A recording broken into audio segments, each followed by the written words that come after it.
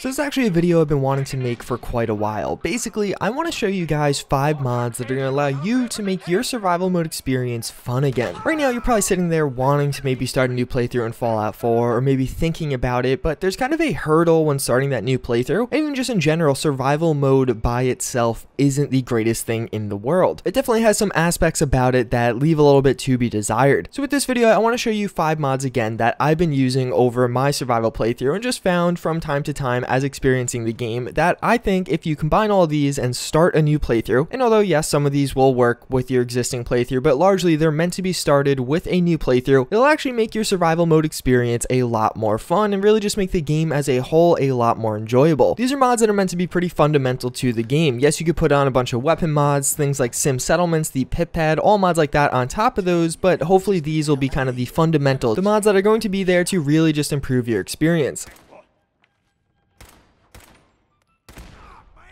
So starting off, we have a pretty integral mod to this, and that's going to be Start Me Up. If you guys are playing an additional playthrough of Fallout 4, pretty much anything that isn't just your first playthrough, I would recommend using this mod. Now, as you start a new game, you're going to have a ton of new options. You go through your normal character customization, but then from there, you could actually pick a bunch of different things. Your special stats, which you pretty much always could do, but then you also do have an option for traits now. There's going to be traits very similar to what was available in Fallout New Vegas. A lot of these do have their own pros and cons. Some of them are directly from Fallout New Vegas, and basically this will be applied to your character throughout your entire playthrough. And a lot of them do have really good trade-offs, especially the custom ones. They're really interesting. It's like, well, that will actually make the way you play the game quite different. But from there is where I think this gets really interesting. You also do have an option to kind of pick your occupation. Basically, this is going to affect what kind of starting gear you choose. So if you're a hunter, you'll probably have some kind of rifle that does have a scope on it. If you're a scientist, you'll probably have a laser weapon, etc., etc. And you could also pick where you want to spawn on the map. You could just have Diamond City or Red Rocket as a traditional start, or somewhere much farther and in the wild for a more challenging and difficult start. But now that you start in the middle of nowhere, you kind of have to worry about the supplies. Well, actually, in one of the latest updates to Start Me Up, that was a new option added in. So now you could actually choose to have a much more difficult start, maybe, if you really want that survival experience, or on the flip side, you could actually have much more equipment than usual. This will be a bunch of extra stim packs, some ammo, armor. So when you're first starting out, if you are in the middle of nowhere, you can survive on your own for at least a short while. And then finally, one of my favorite new features is you actually can pick which level you want to spawn at. For me, this is again a huge feature. Spawning at level 5 or 10, I think on a new playthrough is really just the most ideal. I'm picking level 25 obviously for the sake of this video to make things even more fast, but otherwise the first 5 levels of Fallout 4, after you've done them probably 3 or 4 times on different playthroughs you were testing out, do get really repetitive. Just being able to skip that to burn through some of those early quests that are kind of just rather tedious rather than fun, and really diversify yourself and get into your new character. Obviously being at level 10 when you start out might not be for everyone, but fortunately it's all hugely customizable with this mod, and I think that's what's really going to make it so you kind of get a blank slate as you start out, and you can choose what options you do want and don't want.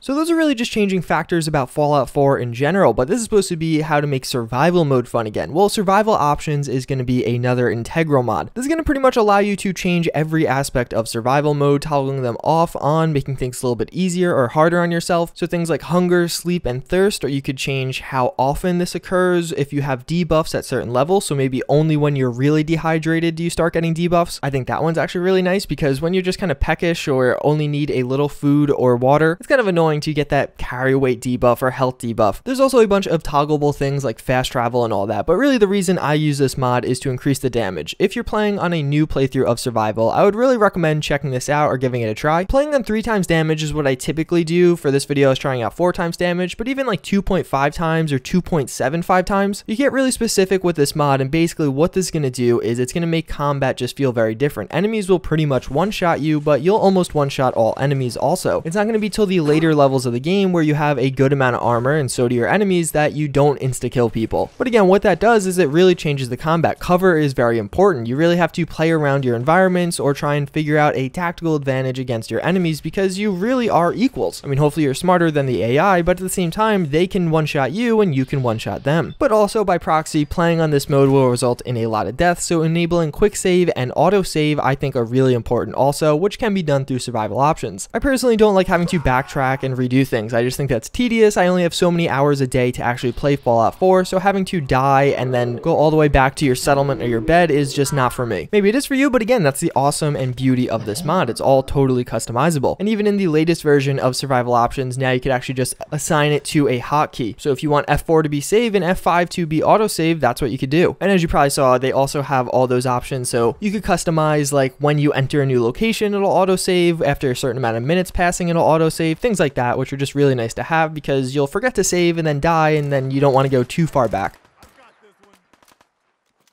But with those options in mind, if you're playing through Fallout 4 survival mode, you're going to be walking a lot, a little too much for me. And although yes, survival options does have the ability to turn fast travel back on, I feel like that's also too much in the other direction. I want a middle ground, something that makes it so I don't have to walk everywhere, because the first time you walk from Diamond City to Castle and then have to go back, you'll realize it is pretty horrible. But at the same time, don't want to just be able to fast travel between the two because you want to get to experience the Commonwealth. Well, the mod for you is going to be Journey. Basically, what this mod's going to allow you to do is, well, there's actually a few different options, but the one I play on is the realistic version. And basically, as you set up supply lines between settlements, so let's say from Diamond City to Castle, you actually can now use that to fast travel. It honestly makes a lot of sense, even from a realism perspective. If you have this caravan going from point A to point B and not getting raided or anything because, well, your supplies are at your other settlement, it would make sense for you to actually have to go there also. The reason I really like this is because you're still going to have to walk a lot. Settlements aren't that closely bunched together, and even further, to actually set up supply lines, you'll often have to walk all the way to that settlement at least once anyway, and maybe even once or twice while you wait for settlers to actually spawn there so you can use them for supply lines. There's also an option to travel with caravans, like those roaming caravans that'll take you to wherever they're going for a cost of 75 caps, or they'll actually just transport your luggage if you want that also. That's cool, but honestly, playing through the game, I never found myself using that, and it was really just the supply line feature that I really liked about this mod.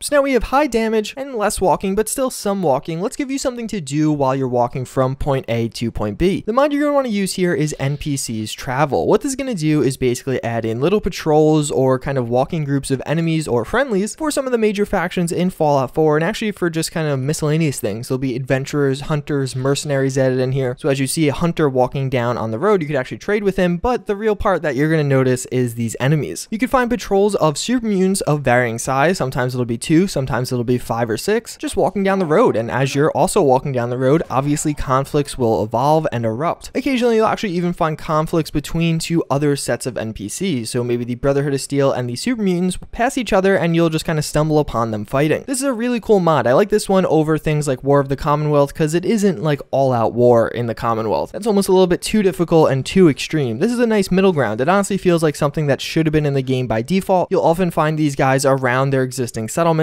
and oftentimes on some of the major roadways. So to and from Diamond City, you'll encounter a lot of these, while on some of the outskirts in like the swampy areas, you won't encounter nearly as many of these instances. And like many of these others, this is totally customizable. You could choose how often you want them to spawn, if you want them to spawn at all, and it really is a cool mod. It's going to spice up the game. It's going to create some really tense situations as you encounter some enemies while maybe you were low on health or low on supplies trying to get back to one of your settlements. Plus, it also just kind of got boring walking all the time, so this gives you some interesting variable that could occur as you're walking from point A to point B.